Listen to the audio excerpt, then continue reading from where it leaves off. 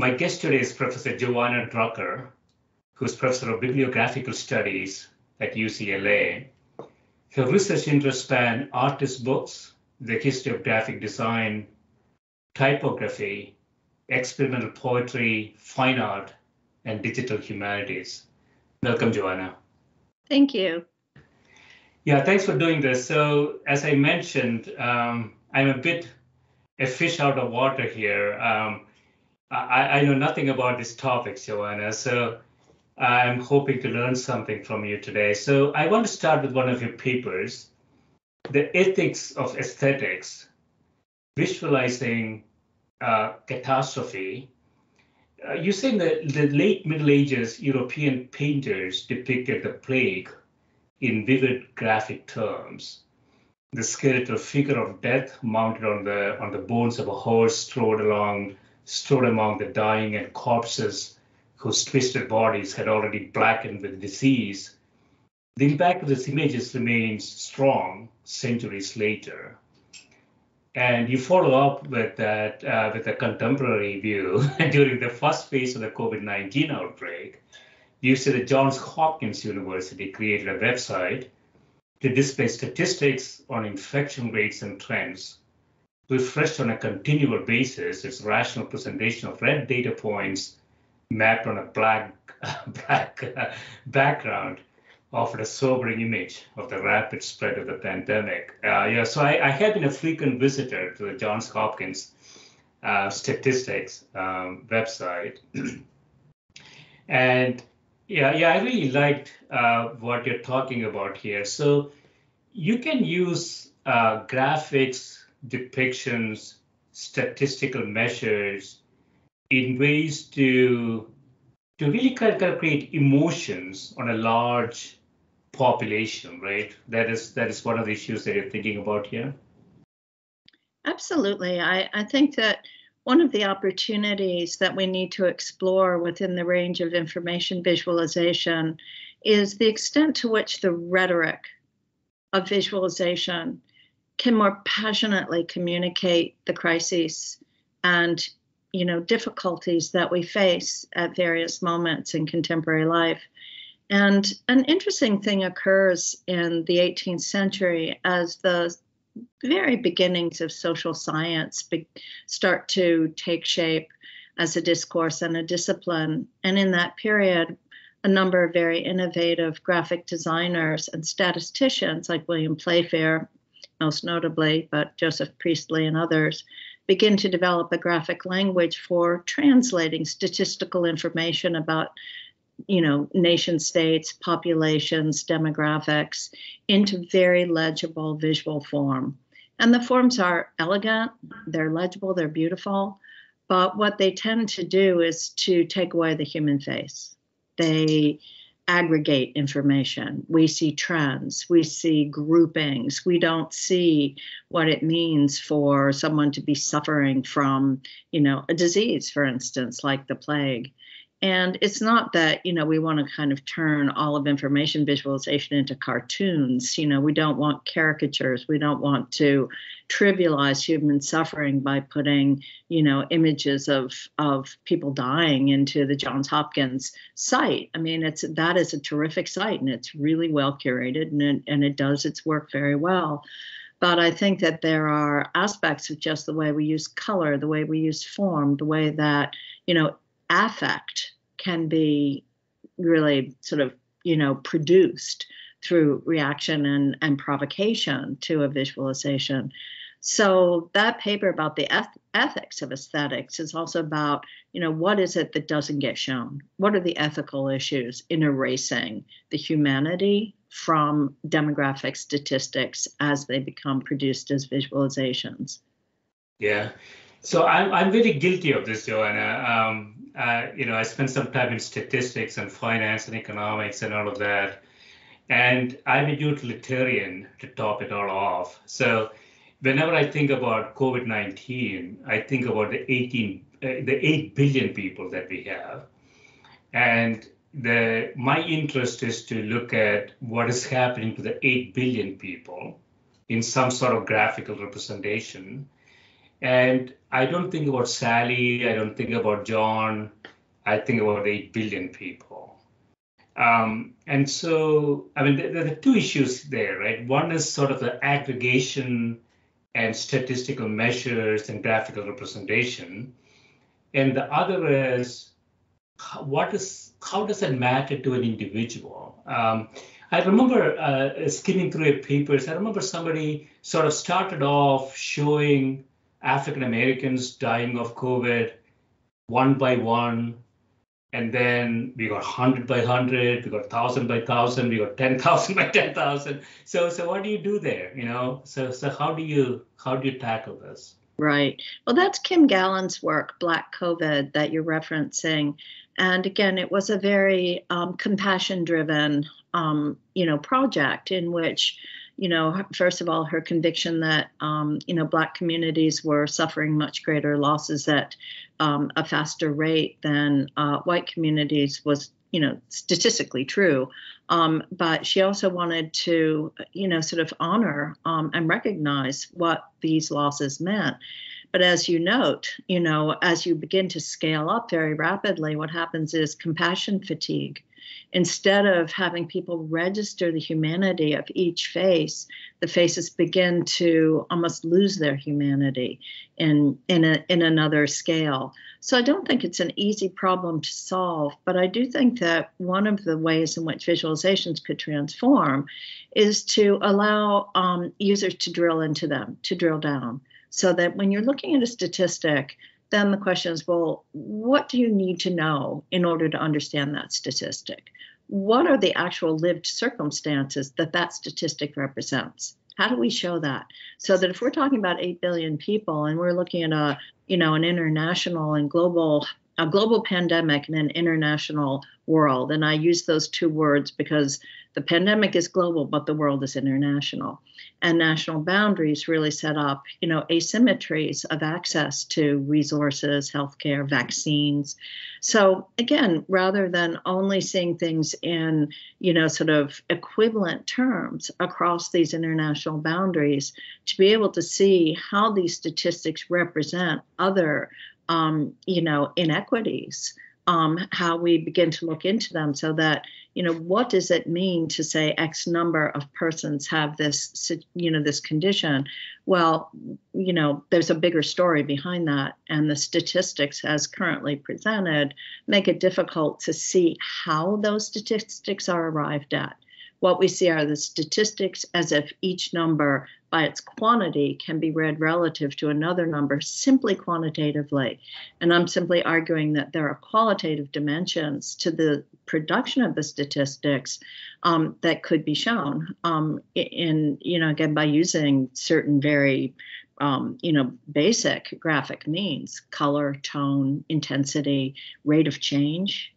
Right. Yeah. So I think there are things that would, again, communicate, more affectively to readers, where asymmetries exist, where interventions might make a difference. So I guess I'm just calling for a broadening of the graphical vocabulary that is more responsive to what I consider the ethical dimensions of presentation of information. Yes, that's really interesting, Johanna. So there are two issues. One is sort of the localization issue. So if I'm sitting in Connecticut, I'm more interested in what's happening around me as sort of the first order problem to solve.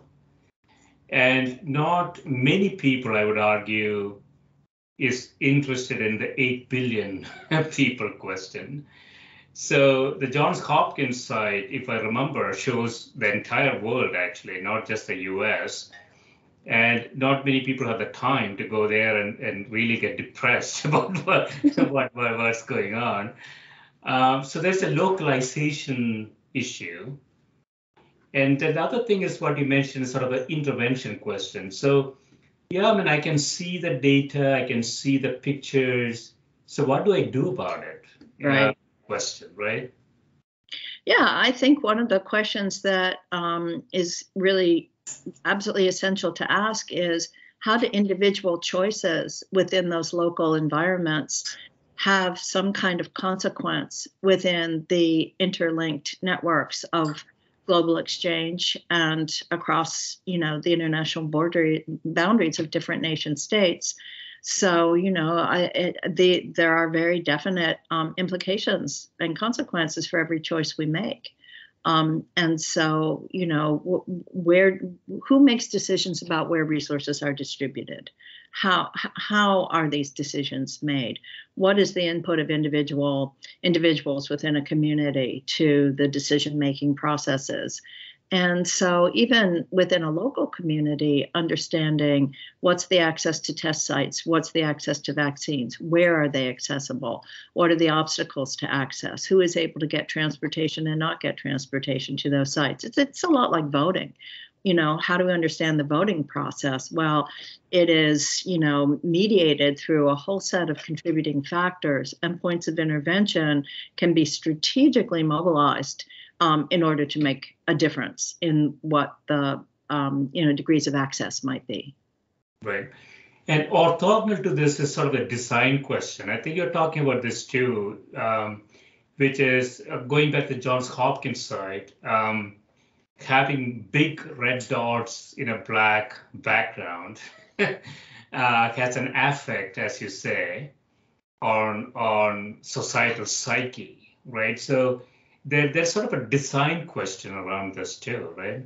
Yeah, look, they're very legible graphics on some level, and but it's always nighttime, and so we've got this dark world. It's all unified as one graphic. I don't know about your experience of the globe, but I do not believe it is ever nighttime everywhere on the earth. And then there are fundamental issues of the nature of area when you're using circular forms and how that transforms in relationship to quantitative transformations and so forth. So again, the challenge that a site like Hopkins site is addressing is huge, right? Constantly, it's refreshed every day. It has, I think 280 or 270 data sources. Each of these is authoritative in some degree or other. It's like trying to figure out how do you show all of this information in a way that, gives somebody a sense of, how to read it and make sense of it. It's not easy, but I think scale becomes very difficult to gauge when you're only seeing it flat. Scale is something that when you see it in height and depth becomes much more dramatic and, much more meaningful. And again, just basic things like rate of change. How fast are things changing? Also, what are the networks of transmission and exchange? Right. Yeah, so I think scientists and engineers think in a particular way. Till I read your piece, I didn't think there was anything wrong with Johns Hopkins. I don't want to say this. I think very highly of these folks. I use it because it's such a good example. But the question is, what are the possibilities for more effective communication of complex systems? These are complex systems. They are not linear, they're not predictable, and they have many variables in them that we don't get to see in those presentations that are relevant to the decisions that I think we make in relationship to the decisions being made by people in positions of what used to be called leadership. When we had, but seriously, the decision-making processes that are essential for, really transforming the outcomes of these crises. Yeah, so with artificial intelligence in the wings, as you know, history is interesting, but what's more interesting is what's going to happen tomorrow. And if you can do that properly, then there's sort of a very interesting design question. How do you show? So this is sort of what you're talking about, which is, how is it changing? Right. And how it is expected to change are things that people could utilize in the decision-making processes. So I can look back into history and see all the data and all the pictures. I can make any decisions based on history. I can only make decisions based on the future, right? Absolutely. But again, our visualization techniques do not include a lot of speculative possibilities. It's very difficult to build in a what if scenario into current visualizations. So, for instance, I live in California. We have a little challenge here, which is called water. And it's, and we're not alone in having a challenge about water, but the water systems as currently, administered are not sustainable, and they will not sustain either the economy or the ecology or the, culture of California.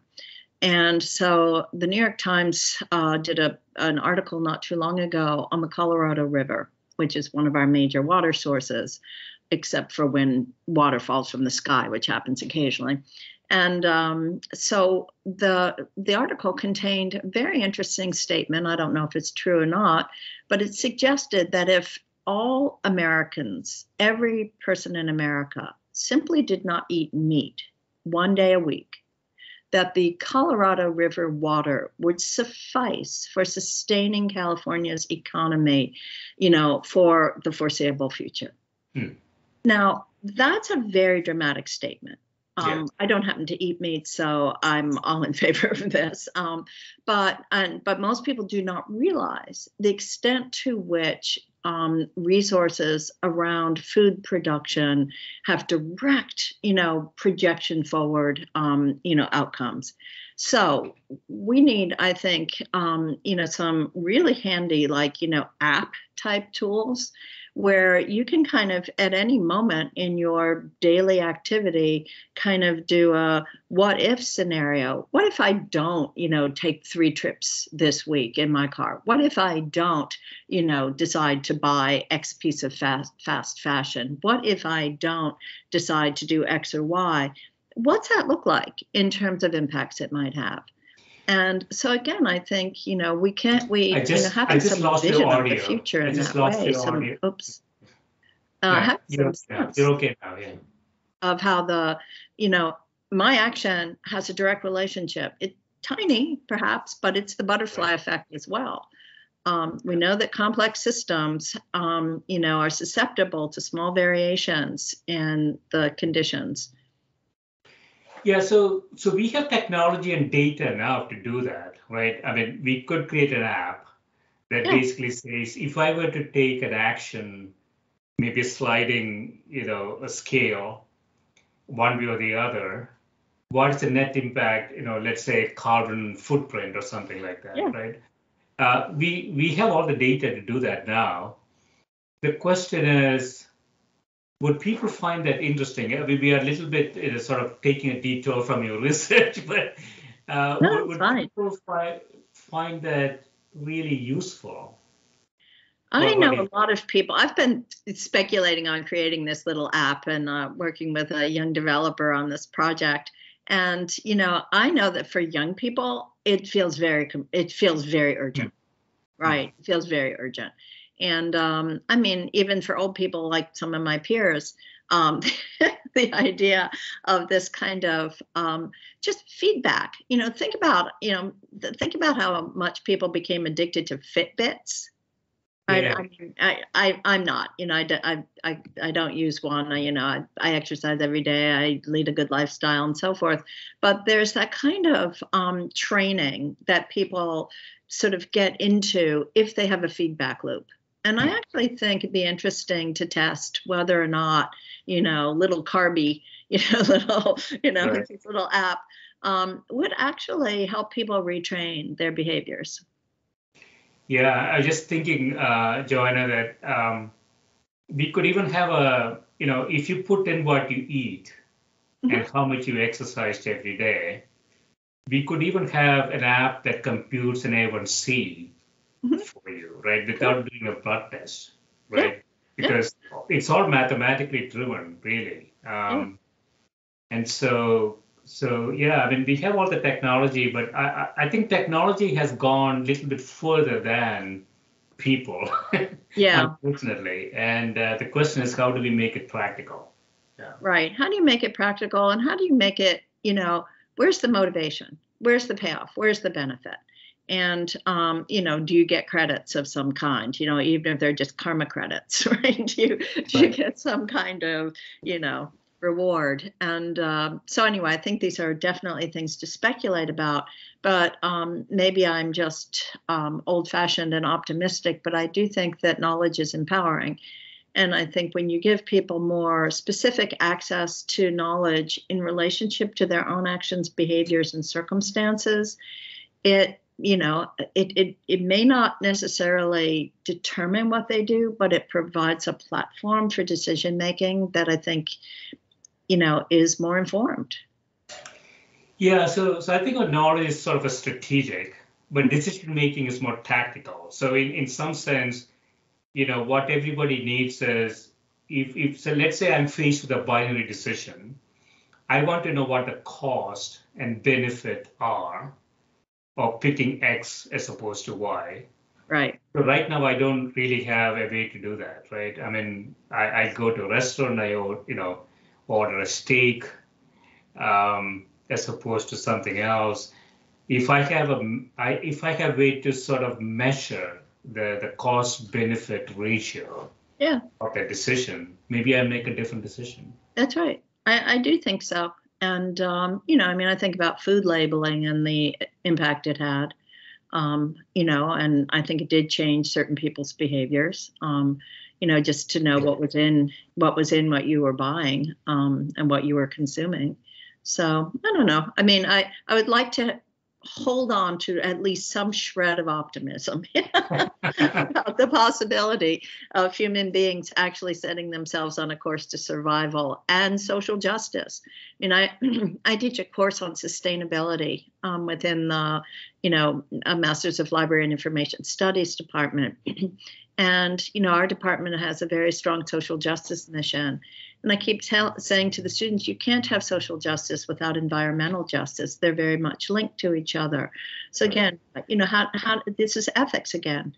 How do we make best use of the intellectual tools we have, whether it's data, statistics, visualization, feedback loops, technology, to give people the option to actually, do things that are, not just for their own good, but for the, common good.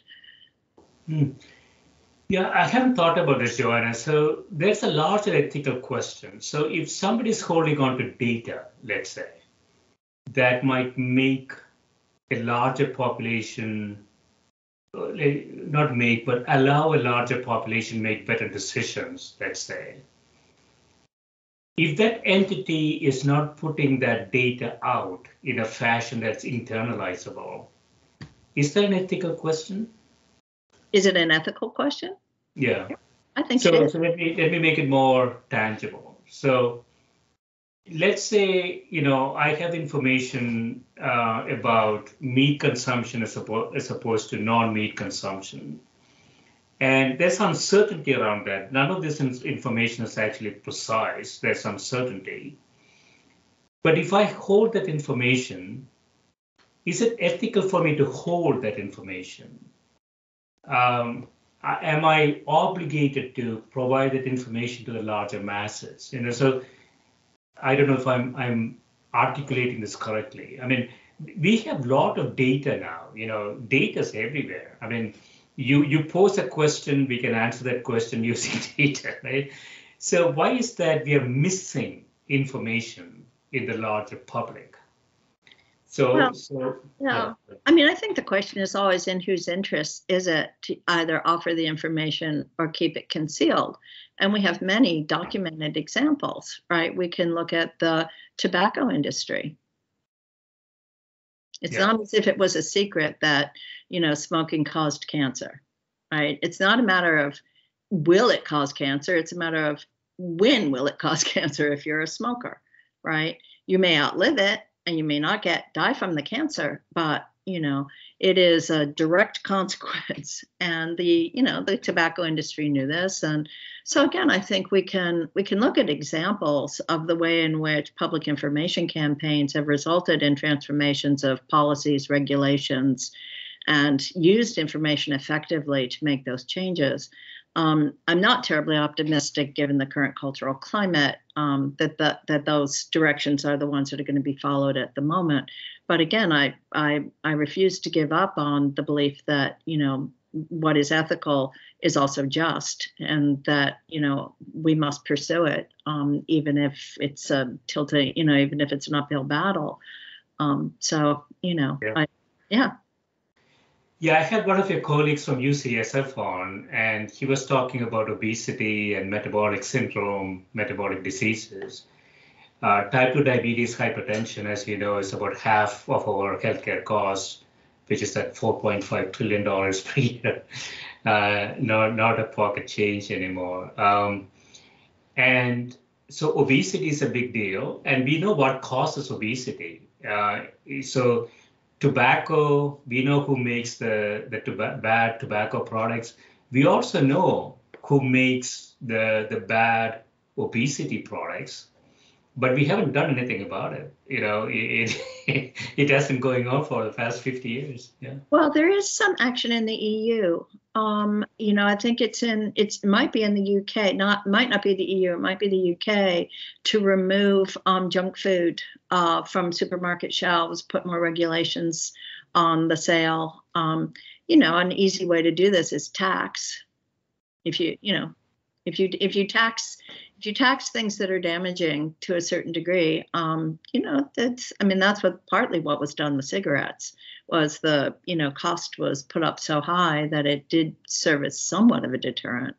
I'm not a behavior modification specialist, and I have enough vices of my own, so I'm willing to give up some. I always tell my students, what you want to do is be healthy enough to support your vices. So, Yeah, policy, we could talk about this forever, Johanna, but I'll go into another topic. But policy appears to be pretty straightforward in the sense that, as you say, if you fully internalize societal costs into taxes, then you get the right behavior, really. You can think about gas, you can think about soda, you can think about hamburgers, or, whatever you can think about. If you fully internalize costs into taxes, you probably have a better societal outcome. Yeah. But our politics, I don't think, will allow that. So it's sort of left in the cold here. So I want to go into a story that you have written in 2018 called Downdrift. And you say kangaroos, foxes, dolphins, and many other animals take on human characteristics and behaviors. So I just read the abstract. It's really fascinating. So you want to talk a bit about that, about the story? Sure, absolutely. So Downdrift is actually narrated by an Archean, and the Archaea are the oldest existing living creatures on Earth. They go back 3.6 billion years, which is a long time before any other species. I'm not sure when photosynthesis starts, but it's a little bit afterwards. But the Archaea, are extremophiles. They can live in interstellar space. They can live by the Mariana Trench, in, the ocean rifts. They can live in the back of furnaces. So they have incredible capacity to sustain themselves, and it's partly because of their membrane structure. Their membrane structure is very basic but very strong, and so they can resist heat and salt and all the things that more permeable membranes are susceptible to. And so I used the Archaea in this book as a kind of network, almost the way people are studying fungi. So I gave the Archaea kind of characteristics, or probably more like, fungi networks, as a kind of a combination of unique unicellular points of life and a kind of distributed sentience, a kind of network that's able to pick up on and be aware of conditions, throughout the globe, throughout the Earth. And so the story is told by an Archean, and who, because of its age, its collective and individual age, is able to have a long view on the way in which climate change is occurring, and is telling these stories about things that are happening to animals as a result of climate change. And the typical animal uplift story is one in which animals take on human characteristics in this kind of positive way. But I wanted this to be the opposite. It's called downdrift because the notion is that these qualities of humans are seeping into the animal kingdom and causing all kinds of peculiar aberrations. And but it was just great fun to write. It's a sad story because it's a story about extinction and loss, but it was great fun because each of these animals has a different kind of role or character. The pigs become, for instance, very, very good at politics. And, they hold forth. Right. And I suggest, for instance, that the dogs take over the Department of Motor Vehicles because they're much better at running the Department of Motor Vehicles than people because they don't care how long they're there. And when people show up and they're in line, they go, "Isn't this great? We're all here. Isn't this fun?" And so it was a way of thinking about, these kind of fantasy transformations. Yeah. So a little bit of a tangent. So we domesticated all these animals, dogs, cats, pigs, those things. And I wondered sometimes what they were. We know dogs were wolves before, cats were some sort of wild cats or whatever. I don't know what pigs were. But humans sort of took them and re-engineered them, right, to be what they are today. So what they are today is sort of a fake of what they used to be, right, in some sense? Yeah, well, one theory is that, in fact, the relationship between dogs and humans was very reciprocal, that, in a sense, they domesticated us for their purposes as well, that, there's a kind of symbiotic relationship there that everybody benefits. Obviously, some animals were much more subject to the kind of control of the human species than others. It's an art we can argue and whether or not cats have ever really been fully domesticated. They don't think so. There's a reason why we don't live with big cats. Okay, if you notice, we live with big dogs and big horses, but we do not live with big cats. Right. And I love the animals and I live with animals, and I think it's. I think species awareness is transforming as well. And, I often, again, one of my other thoughts is that, we will be held to account by later generations for the abuse of species that we permit in our culture at this time, the cruelty industries of, meat production, the, complete, just sort of awful circumstances under which we, keep animals for our own use at an industrial scale. It's not necessary to work at that scale. Again, this goes back to all the things we were just talking about. In whose interest is it for the monocultures of the world to function at the scale they function? Well, there's efficiencies of scale for sure, but there's also an obliteration that allows individuals to have where you don't have to see the suffering of the animal. You just see it on your plate. And, so I can't bear to see suffering, and so if, I think confronted with this reality, people's behaviors transform.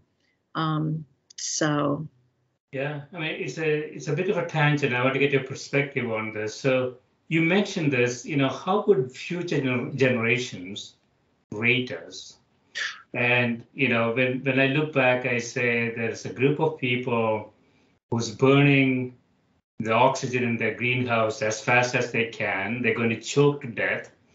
Meanwhile, there are 2 billionaires who wants to make Mars great again. I hope that works out. I don't know. I don't know the technology. It seems sort of archaic and I don't know what the right term. They will look back to us and say, "What is wrong with these people?" Yep. And it's really strange. One of the great mysteries of humankind is why humans will act against their own best interests? Well, I mean, if they knew, I look at humans as sort of not that intelligent animal. Their objective functions appear to be very limited. Food, sex, shelter. It appears very, very limited optimization problem. So they're not fundamentally that much more intelligent than most animals that we meet, right? And so I don't think we can go any further than what we have been. I don't know. I mean, I'm pessimistic about it. There's some evidence that, in fact, the human species is less intelligent in terms of cognitive capacities than it was about, sort of 2,000 to 3,000 years ago. That the late Bronze Age and some of the early Iron Age is a period in which human resourcefulness, creativity, innovation, and general knowledge of how to do things was much greater than it has become subsequent to that. And I have a real interest in human evolution and, hominids and so forth. And some years ago, I went with a friend to visit the caves in France and northern Spain. And there was a wonderful Neolithic culture museum, living museum. And the guide there was showing, how to throw a spear and how to chip flints and so forth. And, of course, there are very few contemporary humans who can do any of those things. And, it's like we would starve to death if we had to hunt a mammoth in a group. It's like, there's no way we could do it. And again, I think I'm totally willing to believe that we have diminished our capacities. I mean, you may know this from where you sit in your own professional life, but the medical schools say that they're having a great deal of difficulty training surgeons because students come in with no knowledge of hand activity. Mm-hmm. As children, we learned how to do painting and repair work and a little bit of woodworking and cooking and knitting. And I sewed all my own clothes and, and it's not like we were little geniuses, quite the contrary, but that was an integral part of children's education. Right. And it no longer is. Swiping with your thumb is not a very sophisticated hand-eye coordination. Wow. Yeah, that's such an amazing thing. That's a good reason, Johanna. I never became a surgeon. And as an engineer, I never built anything. I never used my hands. I used mathematics. So I think we are slowly progressing toward, that's such an interesting concept, in a broad sense, right? Not just in medicine, but also in engineering and in other areas, right? We have computers, we have algorithms, we have stuff that we can create that does things for us, like our pets, so to speak. So we can create an algorithmic pet, for instance, but we cannot put them in a leash and, move them around. We don't really think about that, right? So at some point, I would imagine our motor skills will decline to such an extent that we don't have to move anymore. We just have to think. Right. I mean, we have to cultivate exercise. It's not integrated into our daily routines. So if you are, working a garden and you are, tending animals and you are, pulling water and you are, building furniture and, any of these things, exercise is simply part of your life. You don't have to say, I'm going to get up now for an hour and go for a walk around the block. And so, all of this came out of your question about what will future generations think? How will they judge us? And, it's, I don't think we'll come off so well, in terms of what decisions we made, We seem to be in transition. So it's not just exercise. So think about autonomous vehicles, right? So driving was a skill that you learned and you got better at it over time. So now we have level 5 autonomous cars. So essentially you get into the car, doesn't have a steering wheel anymore. So the car drives you. So that skill is going to be lost over time, completely lost, which may not be a bad thing. We have the same thing going on aircrafts. So many of the aircraft accidents that happened last 5, 10, 15 years are related to the fact that the human sort of did a mistake. The machine was perfectly fine. The machine would have driven the aircraft perfectly well, but the human gets in there and does something, and then that creates a problem. So we have this human-machine interaction issue that's going on as well. But I don't think the next generation will look back to us and say these guys were really smart. I don't think so. Not unless we take advantage of these engineering transformations, technological transformations, to really rethink what constitutes well-being. What constitutes well-being for individuals, for groups, for families, for communities, and for people as a whole. And when I live in Los Angeles, we have a lot of hardscape here. And, the hardscape is here because, the cars want it. And so what are the alternatives? Rewilding, urban forestry, urban gardening, what are the ways in which our entire sort of path dependency lifestyle, sort of structures could be rethought radically. So that, it's like, well, what? So I know people are worried about robots, right? And automation. But I'd say if a job can be done by a robot, why should a human being do it? Right? I mean, if it's a matter of some very mechanical, repetitive action, but there are things that human beings love to do. They love to make music. They love to make music. They love to dance. They love to eat good food. Some of us like to be left alone. Some of us like to be with others. Some of us like to tell stories, right? So what are the things that, humans could do? We don't need wage labor the way that we used to have it. We need to rethink the ways in which, work contributes to well-being in the physical sense, in the personal sense. So, I'm a physical person. I spend a lot of time in my head, but I'm a physical person. I like to do things physically, and it makes me feel good. And I think it's healthy. And, healthy in the sense that it makes me feel good. It's that basic. So, the other side of this is the whole sort of, understanding of distributed cognition.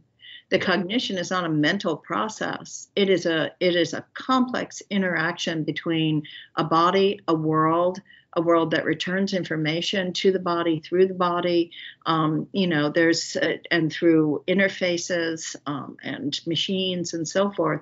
So cognition, we tend to, get this idea that, cognition is what goes on in people's heads, but it's what goes on in a body in relationship to an environment in a dynamic, interactive way. So I think these are all, sort of areas where the opportunity to radically rethink the way that we live as human beings is quite possible. But, there are obstacles to this that are ideological, political, and have to do with control of resources and so forth. I mean, we know that. We know what causes these, distortions. Yeah, so I want to ask you sort of a policy question. So I know that you have thought a lot about these types of things. So I'm a big fan of minimum guaranteed wages. Yeah. I strongly believe that we are moving into a regime where humans are going to be rated very inefficient compared to machines. And we're going to have a large surplus in terms of productivity. So the question is, how do we distribute that productivity to all the humans, not just a few billionaires who wants to make Mars great again, which is fantastic. So there's sort of the policy question around this, right? So what is your feeling about that? Well, first of all, I have to say the phrase "make Mars great again" has an uncomfortable resonance with some other phrases that I would prefer that we not use. And it's not clear to me that Mars had a great golden age that we're reviving. But we don't know. We don't know. We don't have the history. Look, what makes people good citizens? Being homeowners. right? You become a stakeholder. You own some property. You have a stake in the community, right? So again, these things are not big mysteries in terms of psychological motivation. And it's not. I agree with you that it's not necessary for labor forces to compete for a sustainable living wage. That is ridiculous, right? That is simply exploitation. That is, a form of abuse that ends up introducing strife and difficulty into cultures in ways that end up mapping onto race, gender, ethnicity, religion. So, there's no benefit at all to continuing that system. Right. Yeah, and I mean, we are in a position very close to it that we can provide a tremendous amount of leisure to all the humans, all 8 billion of them, right? Yeah. If we do it properly. I mean, it's the problem is a small percentage of this population want to essentially get all the premia associated with that activity. And that has been the history of humans. And I don't think it's going to change. But if we were to really become a sort of a level 2 society, we could really distribute the benefits coming out of automation to everybody, right? That's right. The And world there's models for this. I mean, not so much in an automated, technologically advanced culture, but look at the Indus Valley civilization from 2500 BCE. Very integrated, very balanced. There was a good balance between what the agricultural technology could support, what people needed, and how the distribution of access to resources was working. So, it's not as if there aren't examples of the way that this can work. We don't want to romanticize, Stone Age culture because, frankly, disease, hygiene, fashion choices were not as interesting. Right. So again, there are things about contemporary modern civilization that are, a great benefit. It's a question of how those benefits are going to be, redistributed, structured in order to, provide for well-being and real well-being. Yeah, I mean, that's an interesting point, important point, which is, in some cohorts where humanity has headed as sort of a, kind of planned society idea, and we know planned societies don't work. We want competition. We want people to, sort of push themselves to what they want to do. And nobody is smart enough to plan anything, is what we have learned over the last at least 5,000 years. So there's this question of, there's competing ideas, which is, so what would be sort of I mean, this is way outside what you have talked about in the paper, but what is sort of the societal structure that you would want for this to work? I mean, I do think that, democratic socialism is the best solution that we have come up with. And, if you look at the countries of, Scandinavia, there are things about those cultures that work very, very well. There are things that don't work so well.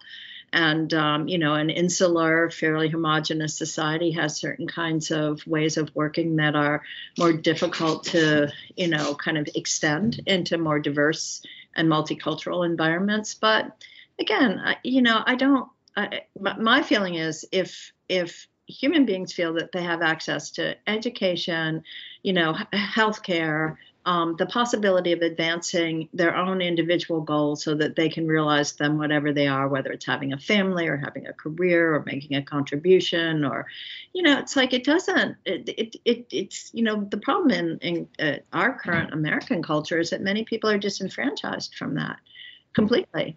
I mean, I grew up in Center City, Philadelphia, and went to public schools all my life, except for 2.5 years of art school. All the rest of my education was public education, public universities. And, it's like I came from a not particularly advantaged background, except I had bright parents. But, we didn't have money. It was like, but it was possible. There was a kind of level playing field. There was the possibility of entering into, the mainstream in a way that felt fair. And I know there's a lot of arguments against meritocracies and all kinds of things. So, but again, it's not about a meritocracy. It's about a fairness. We do not have enough good vocational education. We don't honor our vocational workers. Who's going to do contracting? Who's going to do gardening? Who's going to do plumbing? You can't outsource plumbing, in case anybody hasn't noticed. Okay. Right. So the German apprentice system appears to be quite interesting. You talk about Scandinavia. I always felt that there's a scale problem there. So we can think about Norway, Finland, Sweden. We can think about New Zealand. We can think about South Korea. When you have less than 10 million people, they're sort of uniform in nature. It's a different problem than 330 million in the U.S., 1.4 billion in India, and it's a really different problem. So the question of scalability hasn't been proven, I think. That's true, but again, I don't think that the social issues we're facing are because of a deficit of resources.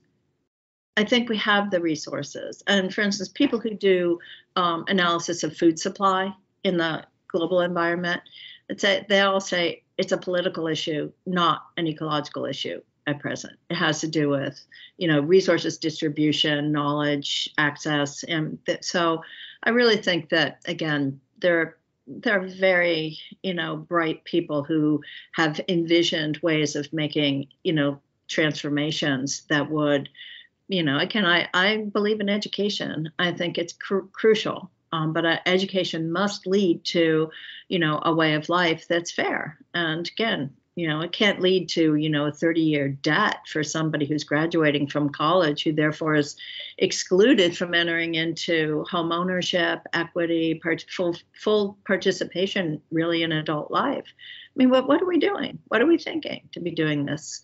So, those are problems we can solve. We could solve the problem of student debt. That is not an unsolvable problem. And that's able to be scaled. Yeah, I mean, the policies are very clear. I mean, if you were to invest into a student, the return on that to society is extremely high.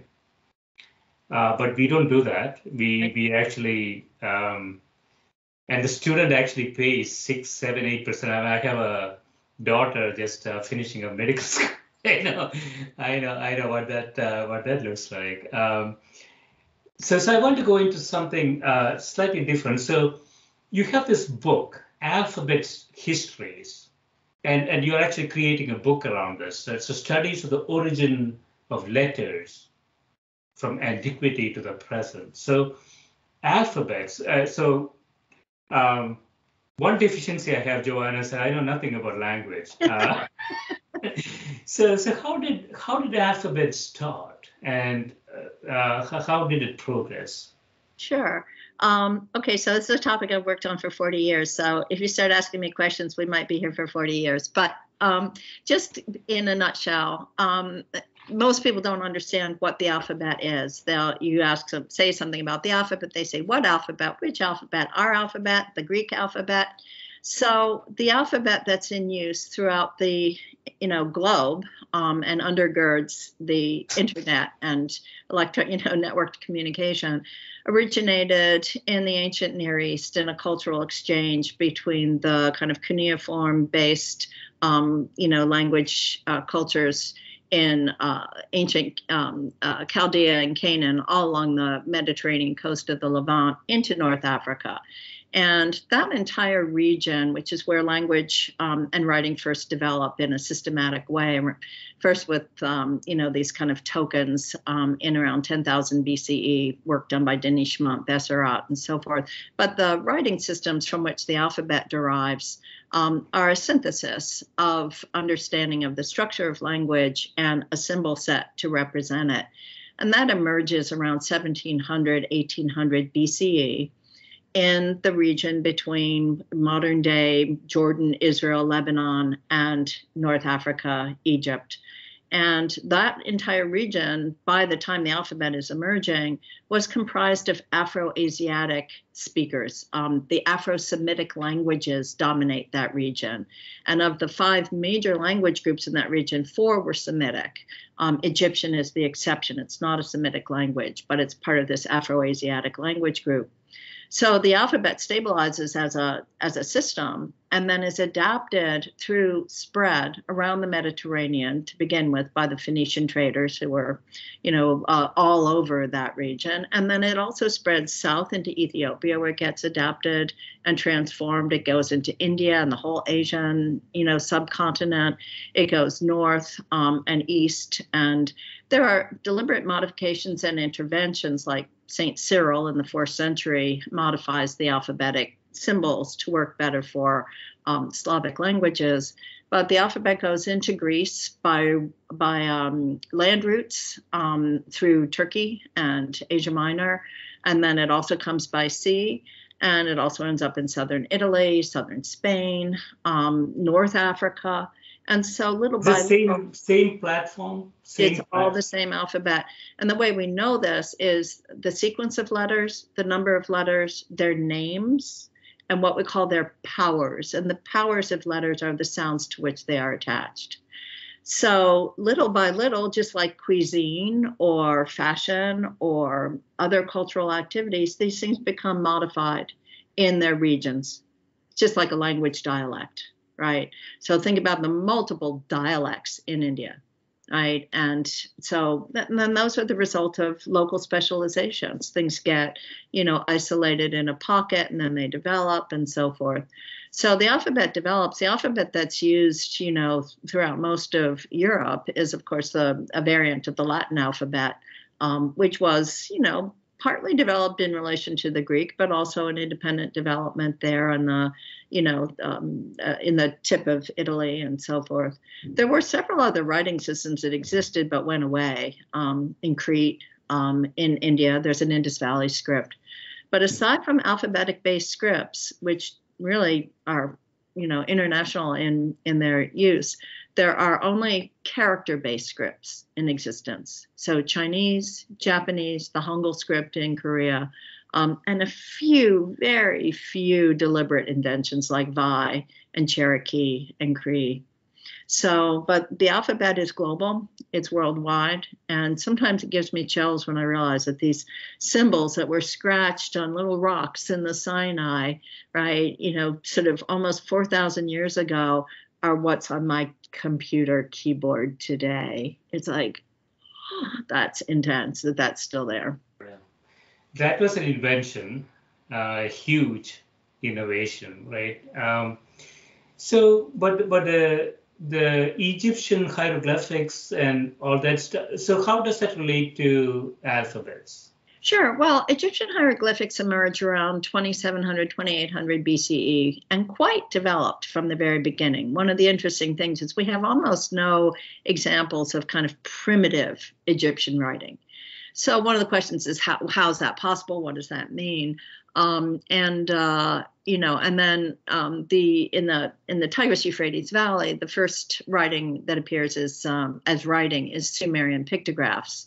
Now, Sumerians spoke a language that's not related to the other languages in the region, and the pictographs don't really get adopted, but cuneiform develops, and it becomes the lingua franca. I mean, the writing script that's used all over the ancient Near East, because it's adaptable to multiple different languages. And this is also one of the interesting things. Scripts don't map onto languages. So you can have Finno-Hungarian, which is not related to the Latin language, the Romance languages, and not related to the Semitic languages, and they can all use alphabetic signs to be represented. So different languages can still use the alphabet. It's true with Chinese characters as well.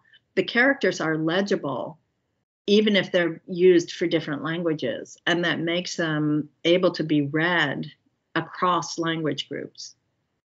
So the original innovation was it connecting alphabets to make meaning? Is that the innovation? Yeah, the original innovation. I mean, first you have writing, right? You have record keeping systems, and we have ancient record keeping systems. People in the cave even in the caves, 30,000 years ago, are keeping track of the phases of the moon, or they're keeping track of how many dates they had in the cave. We don't really know what they're keeping track of, but they're keeping track of something in a systematic way. But record keeping emerges with urban culture and bureaucracy in the ancient Near East, and that's the Denishmont Bezrat work. When you can store commodities, hard grains, brewed fermented beverages, oil, then you want some system for keeping track of it, ownership. Right. So that's the beginnings. But then the attachment to language comes as and this is really intellectually mind-boggling, as human beings begin to understand the phonetic structure of language, the sound structure. So, again, it's like if I said, if I gave you a language you didn't understand, and I said, okay, sit down and analyze its basic sounds. What are its significant sound features, sounds that are distinct one from another so that, they're significant in your language. Those are called significant features in phonetic terms. And they're very similar in all languages, right? Well, they're similar to some extent, but then this is why we get modifications. Okay. There are sounds that were represented for Old English by the thorn and the yod, two symbols that have fallen out of use for modern English. Right. That's why the Cyrillic alphabet, the Armenian alphabet, were modified. And the Greek alphabet was modified because the Greeks spoke an Indo-European language, not a Semitic language. So they needed a more explicit notation system for vowels. So there's always modifications, but what's really amazing is that capacity to analyze the sounds. So that by the time you get to 1400 BCE, there's a very famous Ugaritic cuneiform syllabary that is, comprised of a limited number, maybe it's 27 or 29 signs that can represent the language that's being spoken in Ugarit, in that region. Yeah. And it's incredible, I find this subject so fascinating because I know nothing about it. So how was what was sort of number systems, stuff like that was connected to alphabets at some point? The history of counting systems is utterly fascinating, and they're quite varied. There's even a counting system that's on base 17, and that's based on different, like 1, 2, 3, 4, 5, 6, 7, 8. Right, it's an upper body. 17 will be really difficult. It's so, I know, yes. Imagine calculating everything in base 17. That would keep your mind limber and young. So counting systems develop, again, there's, there are correlations. The symbol sets that are used for numbers in the sort of earliest cuneiform, first they correspond directly. If you want to show 3 of something, you do it 3 times. But then what's amazing intellectually is the leap to being able to represent 3-ness as a concept. Think about it. It always blows me away. It's like, I can understand 3 things. And you see this with children. I'm sure you've watched it with your children, right? It's like there's a point where they go from the literal representation of quantity to an abstraction where they understand that there's quantities that can be represented. Right. Mind-boggling. That's a huge leap. Yeah. Huge leap. Yeah. So, yeah, this is really good. And so I know that you're teaching at UCLA. So I want to conclude with, sort of when you look at, kids that you're teaching over time, do you see any difference? Do you see, I mean, we are in a very competitive world. We have engineers, we have medical folks, we have investment bankers, we have economists. I mean, they're all running for something. They often don't get there. So when you teach your students, what are they really aspiring to? Do you see a difference over time? Oh, yeah. I mean, I've been teaching full time for 40 years, so I have definitely seen some changes. The downside is, I think, the capacity to concentrate, to read, to become absorbed. in work, that has diminished. And I think one of the things I try to do is to engineer assignments that give students access to the pleasure of concentration, to the pleasure of engagement with work. And, you know, if you can get them to start down a rabbit hole where they don't want to stop, you know, then it's like you've given them access to a mode of engaging with knowledge that they can make use of in any other domain. So, you know, in addition to the intellectual things I teach, I have for many years taught letterpress. And I also teach drawing. And so you teach letterpress. Letterpress is handset type. And we have a tiny little studio. And when the doors are open there, the students come, they look in, and they just can't believe it. It's like Wonderland. And so they come in and they say things like, well, maybe I could print my master's thesis. And I said, well, why don't you come and print a paragraph first? But they come in and they pick up the composing stick and they have this case of type in front of them. And they start to pick out the letters and begin to work. Again, goes back to working with the hands. And they get lost. They get completely lost. Hours will go by, right? And they won't have looked at their phones. And, you know, they won't have felt the need for yet another bottle of water and cup of coffee. And so, you know, that capacity for absorption, for engagement with the real pleasure of intellectual or creative work, that's the thing that I think they have difficulty accessing because of the distraction economy, right? Everything is always a distraction. So that is my main goal as a teacher, is to provide an experience that transforms their relationship to work. Right. Yeah, sometimes we are too hard on ourselves. You know, the liberal arts education we have in this country is significantly superior too, and I can vouch to this because I grew up in a different culture. So I you know, it was all engineering and economics for me my entire life. So the liberal arts education that we have in this country is really important for us to continue to nourish, make it better, because I think from an education perspective, that's really the competitive advantage that we have, because the Indians and the Chinese and the Russians are going to catch on to the engineering stuff. I mean, they're pretty good at that. Oh, yeah. It is the innovation, the creative thinking, the ability to sort of merge things together. That is our competitive advantage. So that is where we have to focus on, I think. Yeah. Well, the humanities are what make us human.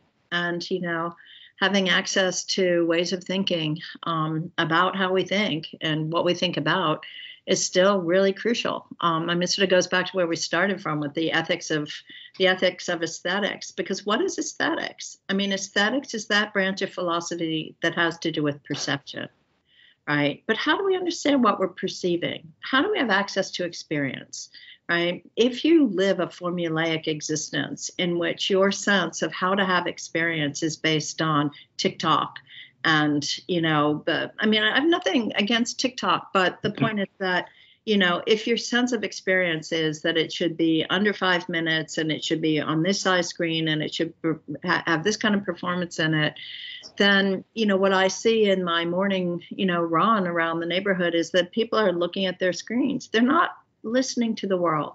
They're not hearing the world. They're not missing something. Yeah. In a sense, they don't have access to experience as a primary aesthetic mode, right? So this to me is, again, you know, something to access, something that, you know, I want to pass on to future generations. When you and I get done re-engineering the world, now that we've made our good policy plans, it will include the capacity to simply be in the world and enjoy it. To watch the changing color of light on the sky in the morning, to hear, you know, whatever the sounds are that you're passing through, to feel a sense of space around you, to sense the smell on any particular day that lets you know, how long has it been since it rained? You know, is the earth opening up? Are plants suddenly reviving? Are you getting, you know, all of the things that, connect us as human beings to the world we live in. So, again, I know I'm sounding like Pollyanna and very optimistic, but, I do think, the thing I notice with students is if you give them the opportunity to access that capacity for absorption and engagement, that transforms their lives in a way that nothing you teach them in terms of subject matter does. Right. It has to be experiential. It really has to be experiential. Yeah. No, I'm fond of saying, Johanna, that we got 30,000 years, every human being at the most. Say 30,000 days, sorry. Oh, okay. 30,000 days, every minute, every day is sort of moving by. You have to really focus on what you want to accomplish, right? You could be running your entire life, trying to get to something, and the time lapses, and then you got nothing, right? So I'm not as optimistic as you, John. I think. Well, I'm not optimistic at all, but I do feel that I've had the privilege of having work to do that seems like it matters, and in the end, I think it is the teaching, modeling behavior, offering experience is the most important work that I've been able to do. Excellent. I've written a lot of books, but. Excellent. Yeah, this has been great, Johanna. Thanks so much for spending time with me.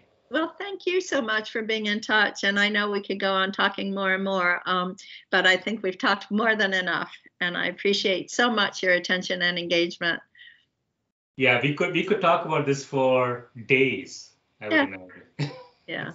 So